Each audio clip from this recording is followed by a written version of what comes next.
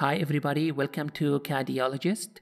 This is the fourth exercise in this course, and here we will try mainly to practice ellipse tool from draw panel, polar array from modify panel, and other tools I already spoke about before. If you have doubts about any tool's function, I advise you to watch tutorials 1 to 6. If you are serious about learning AutoCAD and other engineering software, then you want to smash the subscription button and gently tap that little bell. Also, check out the timestamps and chapters below in the video timeline. Use them to skip around to the section most relevant to you. But if you are a beginner in this software, I advise you to watch the whole way through. In this video, we will draw and dimension together this object. When you open AutoCAD, click on Start Drawing from the interface. If the grid is activated, turn it off from the status bar or use F7 key to turn it off and on. Type units in the command line and make sure drawing units type is decimal, precision is 0, draw units is millimeter. Type LA to open Layer Properties Manager and create a layer named Object. Create another layer for dimensioning. Change the dimension layer color to gray number 8. Double-click the object layer to set it as the current layer, then close Layer Properties Manager. Make sure Ortho Mode is activated.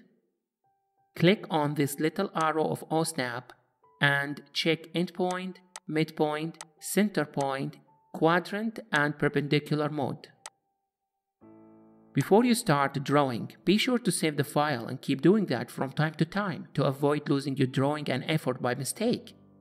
If you are saving for the first time, click on Save from the Quick Access toolbar. Choose the file location and type the name. Then click on Save. Click on the Application button, click on Options, go to Open and Save tab. In the File Safety Precautions, make sure Automatic Save is checked and at every 10 minutes. Moreover, you can click on Ctrl+S to save your progress anytime you want. Type C for circle and click on space. Specify the center point anywhere in the drawing area. Type D to specify the diameter. Type 200 and click on space to end the command. Click on this little arrow of ellipse tool from draw panel. Select axis and end. Move the cursor close to the circle and snap this quadrant mark to specify the ellipse axis endpoint. Specify the other endpoint at 130 mm in this direction. Specify the other axis distance 20 mm and click on space to end the command. Select the ellipse, click on this little arrow of array tool from modify panel. Choose polar array. Snap the circle center point mark for the array base. In the Array Creation tab, make sure items are 6 and between is 60. And click on Close Array. Select the array, type X for explode and hit space. Cross-select the ellipses. Zoom in with the mouse scroll wheel and activate the Trim tool from Modify panel. Follow me exactly trimming these parts. Hit Enter to end the command and reselect all ellipses again. Click and hold the Shift key along with the mouse left button to deselect these two ellipses, then delete the others. Select the remaining ellipses and click on Polar Array. Specify Array Center Point here and click on Space. Select the circle and make offset of 95 mm inward. Draw a polyline from the center point mark and downward 240 mm. Select the line and do a polar array around this point. Change items value to 3 lines. If you click on tab, you would notice that the angle between those lines is changed to 120 degrees. Click on Close Array. Activate Polyline and connect the lines together to have this triangle. Then delete the lines. Make a copy of the triangle 500 mm left. Select this triangle. If you move the cursor over this mark, a list of 3 options will appear. Click on Convert to Arc. Specify the arc segment midpoint perpendicular to the circle. Do the same for the other sides.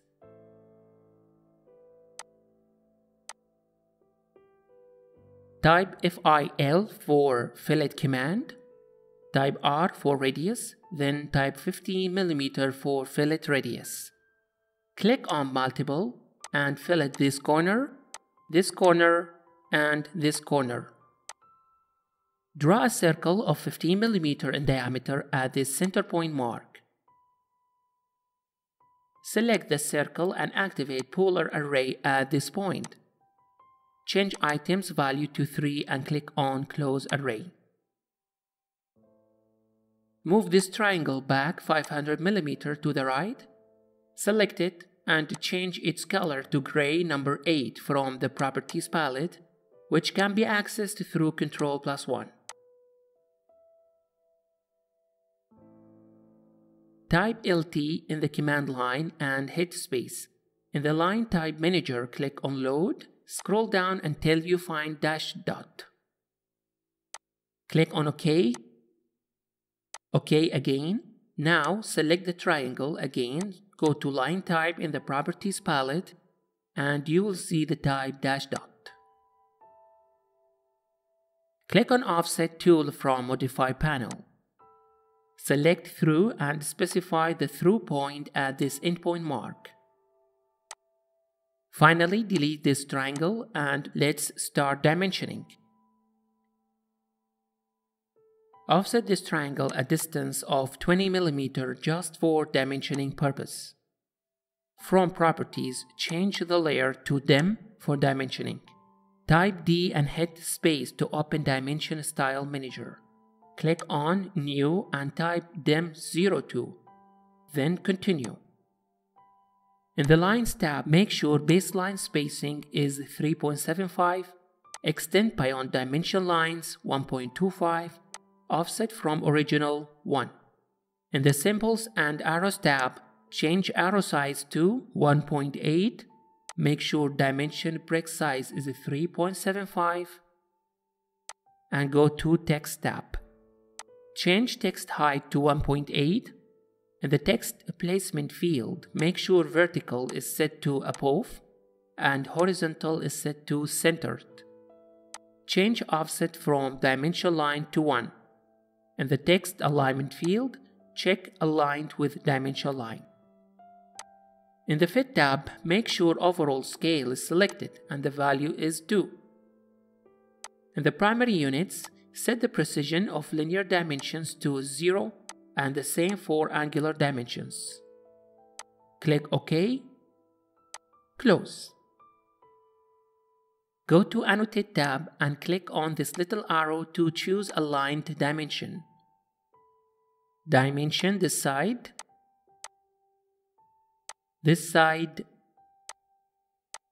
and this side. Choose Radius Dimension from the list. Select this arc and place the dimension somewhere here. Click on space to repeat the command and dimension this circle. Repeat radius dimension for the other 2 corners.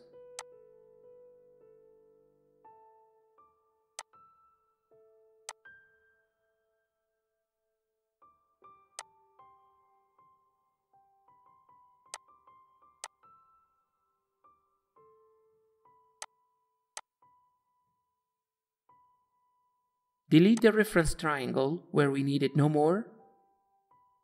Type DIMD for diameter dimension select this circle and place the dimension here. Type DAL for align dimension command, measure this length,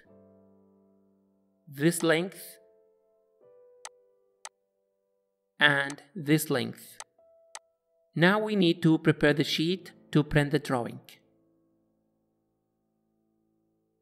Go to Layout Sheet. Select the existing viewport and delete it. Right-click Layout 1 and rename it to Exercise 04.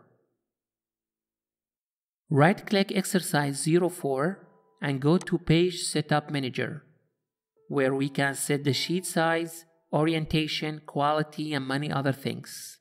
Click on Modify, change the printer name to DWG to PDF. Make sure the paper size ISO full pleat A4 is selected. Check Scale Line Weight. Make sure Landscape Orientation is selected. Then click on OK and Close. Type Viewport and hit Space. Choose Single and click OK.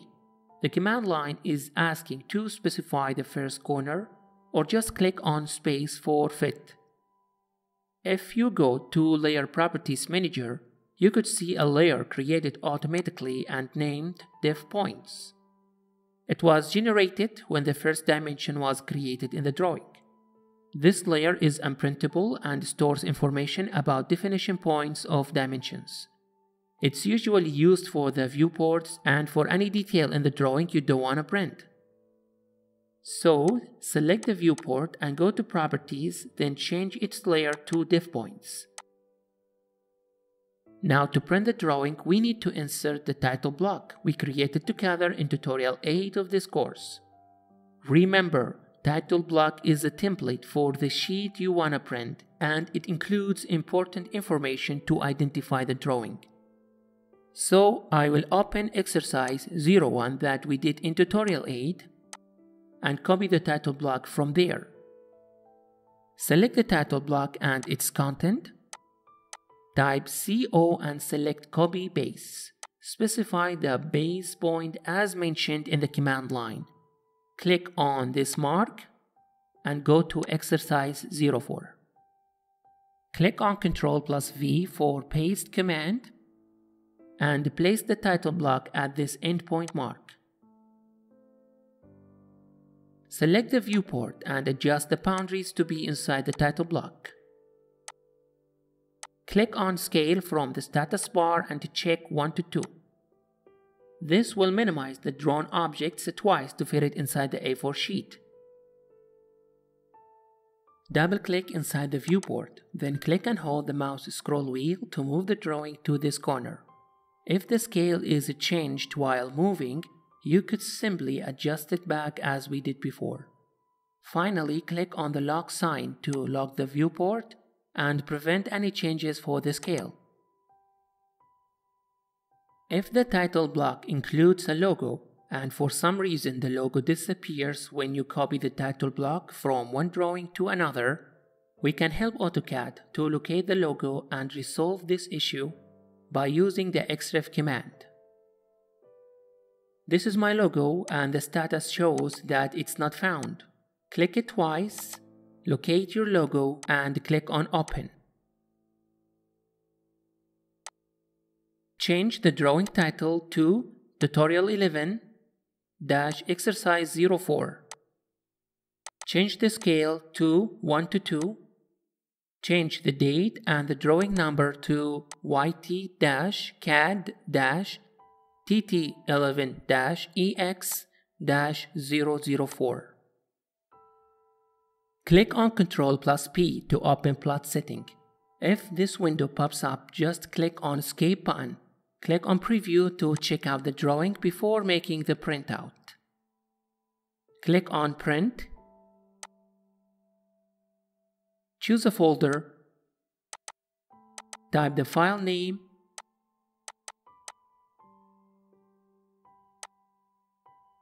And click on Save. In this tutorial, you practiced polar array and ellipse tools, among other commands I spoke about in previous tutorials.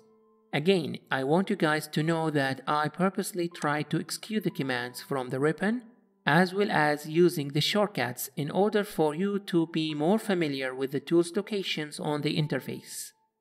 If you have doubts about any command, you can always go back to the previous tutorials, specifically tutorials 1 to 6 to learn more about it. And I know that time comes at a cost, that's why I left you timestamps in the video's timeline so you can skip around to any chapter or subject you want to revise. Remember to subscribe to the channel and click on the alert button to stay updated.